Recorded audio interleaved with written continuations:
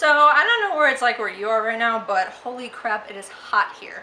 I think we have a heat index of like 100 degrees and my car doesn't have air and I've been running around. I'm basically a human waterfall at this point. But of course, that's not what we're talking about today. Hey everybody, my name is Deanna and I've been thinking a lot about children and how they are so active in their imaginations and they can come up with some of the greatest scenarios. It's crazy. Over the last couple of weeks, anytime I thought about something that I had believed in as a child, I've been writing them down so I can share them with you guys and see if maybe you had some ones that were weirder or if not just as weird. Okay, so one of them came to me the other day when we were in Walmart going past the candy aisle. And you know those symphony bars that look something like this? Oh, symphony bar. Well, I thought that those bars were the thing that you sent to somebody else when they had a loved one die. It wasn't until a couple years later that I realized that symphony and sympathy are two different words.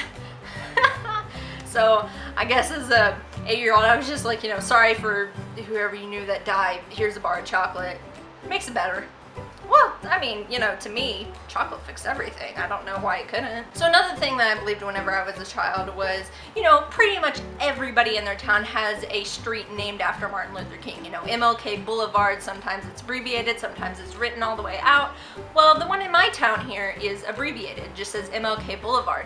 And whenever I was little, I thought I was hot shit because I knew how to spell and whoever made that sign didn't because they totally spelled milk wrong.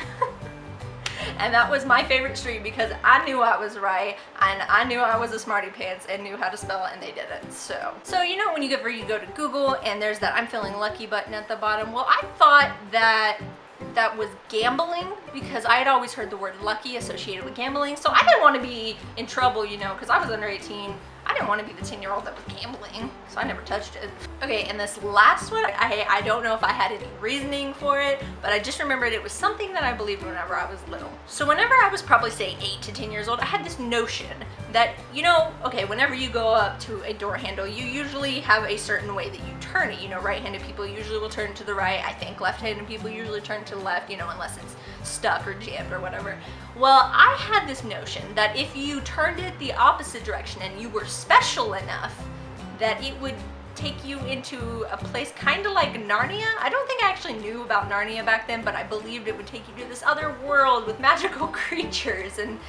But it was only if you were special enough. So I remember whenever I was little, if nobody was around looking, because you know you had to keep it a secret, I would start to turn a door handle, but then I would think, wait a second, maybe I'm special enough today. So I would turn it the other direction and slowly open it and look inside. But of course I'd get disappointed every time because it never took me to Narnia. I really don't know where I got the idea for that though. Like I don't remember if it was a story I read or what, but I was a special child, but not special enough to go to Narnia. So, I mean, do you guys have any weird things like that? And if you do, you know, let me know I'm not alone. Tell me in the comments below. And I'm gonna go try and stay cool today because I feel like I am the human puddle right now of sweat and it's gross. So, wherever you are in the world, I hope you're having a fantastic day. I'll see you later.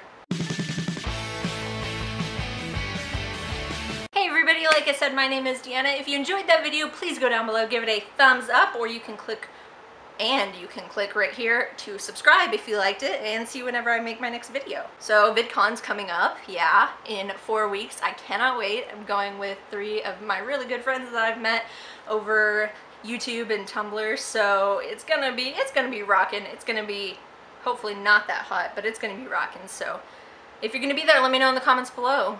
I'll see you guys later. Okay, bye.